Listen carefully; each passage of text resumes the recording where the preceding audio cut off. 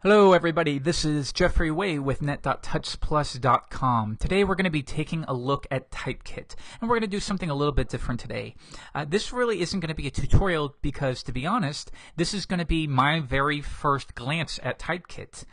So it'll either be popular or this thing is just going to crash and burn and be completely boring, but we'll see how it goes. So, for those of you who are unfamiliar, Typekit allows you to use any font that you like by using their service. So we're going to be taking a look at it. I actually got my invite a couple weeks ago, but I've been so busy I haven't even signed up yet. So I thought it would be fun to do a screencast and see how intuitive it is. These services live and die by how easy they are to use. So technically I should be able to sign up and be working with this instantly. And if not, you'll be able to see right away what problems there are. So it might be kind of fun to watch. So here is my invite. I'm going to go ahead and click on the link and I'm going to sign up. I'll use one password to fill an identity. I agree to the terms and we'll save my login. I'm using one password, by the way, just in case you guys have a question. And let's see what plans they have. They have a personal plan, $24.99 a year. That's really pretty cheap. It gives you some bandwidth, trial library, so you can actually have a full library. Might even be worth upgrading to the full portfolio. The free one, let's see, it allows you to use one website and only 2 fonts per site. We're going to do this for now, but I'm thinking if I like it, probably would be a smart idea just to do the full portfolio. So I'm going to click sign up. Your transaction is being processed. Okay, welcome to Typekit. So let's see, installing, we're about to ask for a domain name on which you'll use your fonts. You can add up to 10 URLs for your site, including localhost, so you can use your local machine to do development. That's good to know. So what I'm going to do is I'm going to hit Get Started. And we'll call it I'll do this on my personal server, and the domain name is going to be jeffrey-way.com. A kit lets you configure the font selectors and other settings that Typekit will apply to your web pages. Start by giving the kit a descriptive name, then tell us which domains. Okay, blah, blah, blah. Install JavaScript. So copy the code below and paste it into the pages on your site where the font's in setting. So this is a really smart thing that most of these services do, is they limit your fonts so that they can only be used on a set number of URLs. You'll see this very often. Even services like Kufon allow you to limit it to the domain just for the extra security.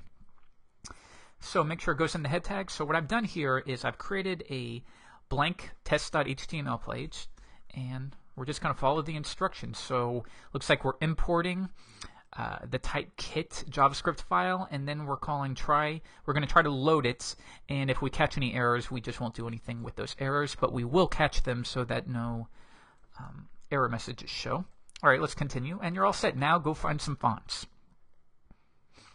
Okay, and these are, I believe they have much more, and from what I hear, they're adding more every day, but these look like, with the free account, these are the ones we have access to.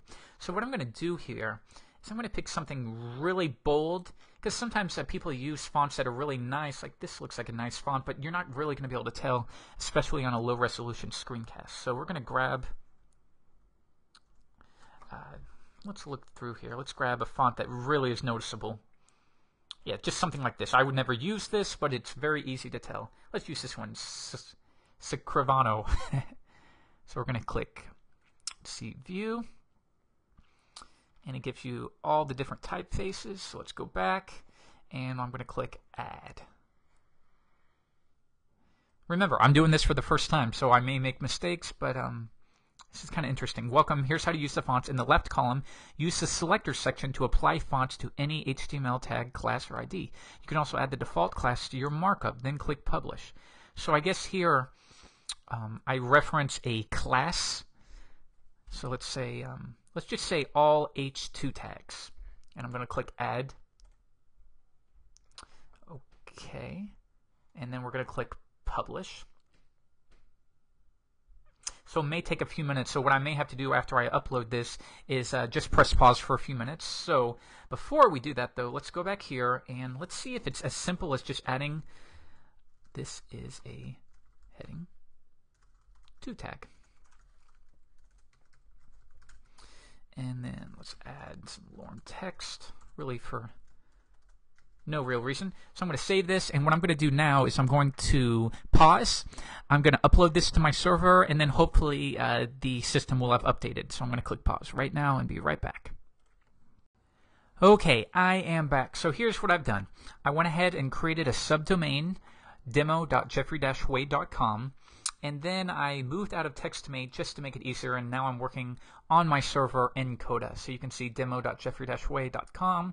I've created an index.html page, and I just pasted in what we created before, okay?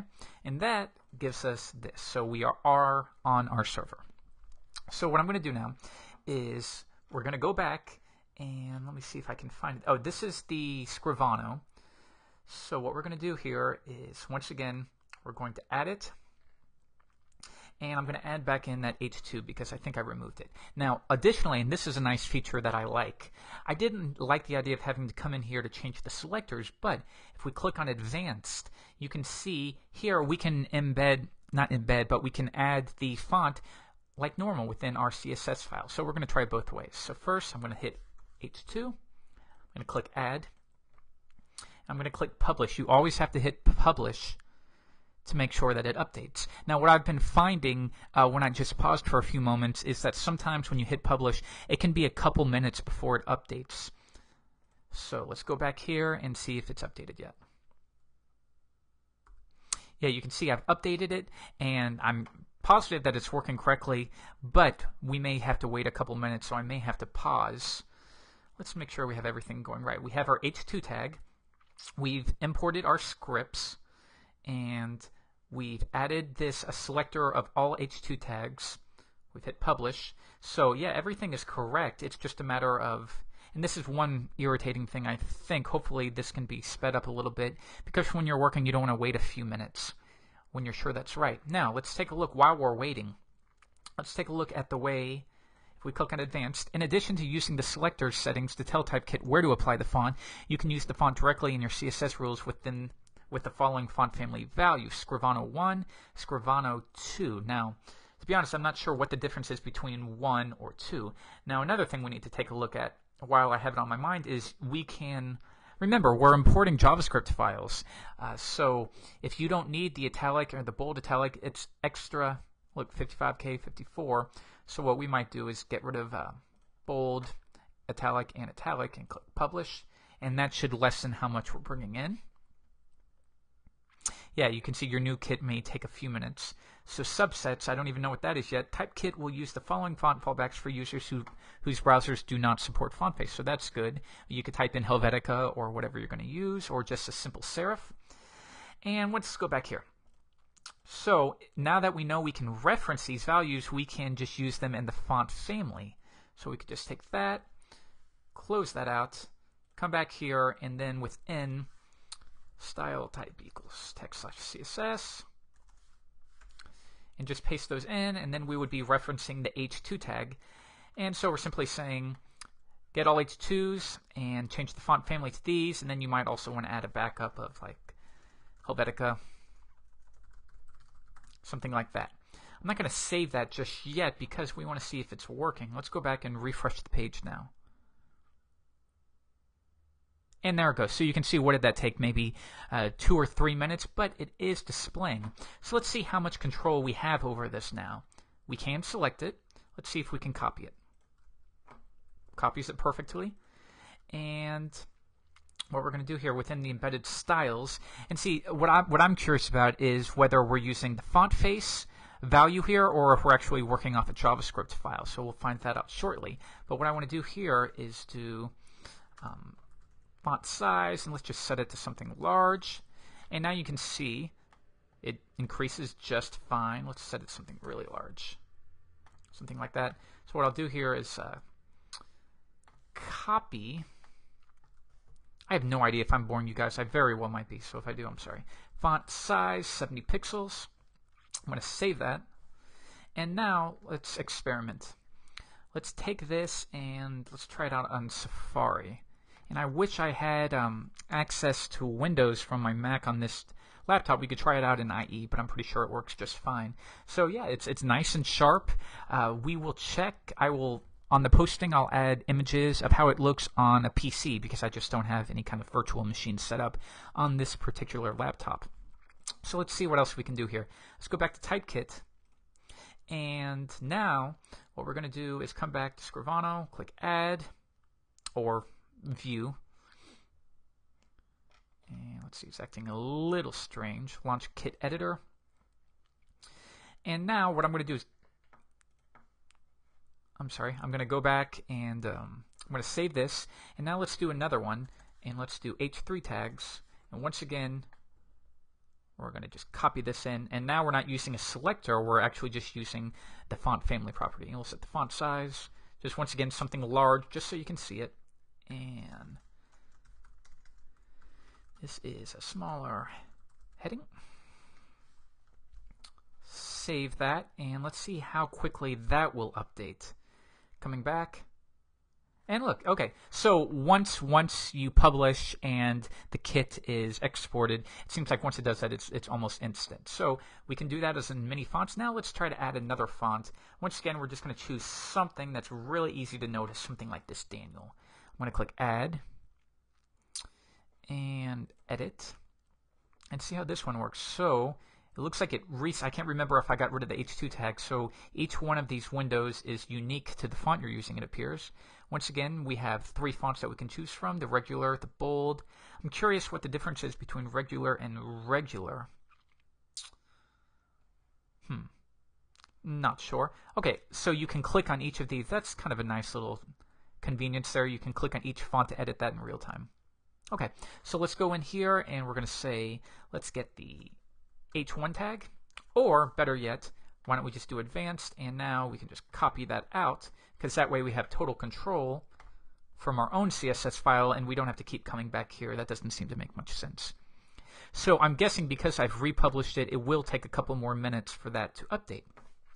But while we're here, let's just go ahead and add in our H1 tag. And we're going to say font family Daniel 1, Daniel 2, and then once again something like Helvetica to have something to fall back on. Though I'm thinking if we come back here, they already set up a stack.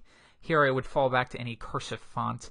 I'm wondering if we set it like this, if this will override those settings or not, which I can check on.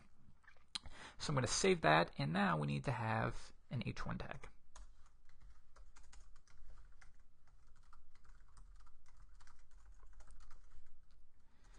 Goes here, and just to simulate some kind of actual website, let's paste that in, and we'll set a font size of like 75 pixels, just something really large.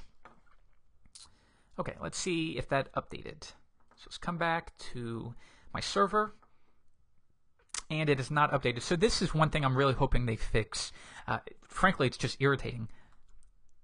So it can take up to a couple minutes once you publish. Although they do tell you it's not a huge deal, it's just a little bit of a drag, especially if maybe you're going through here and you're like, okay, well, let's try this font or let's try this font. Every time you need to wait a couple minutes for the kit to export.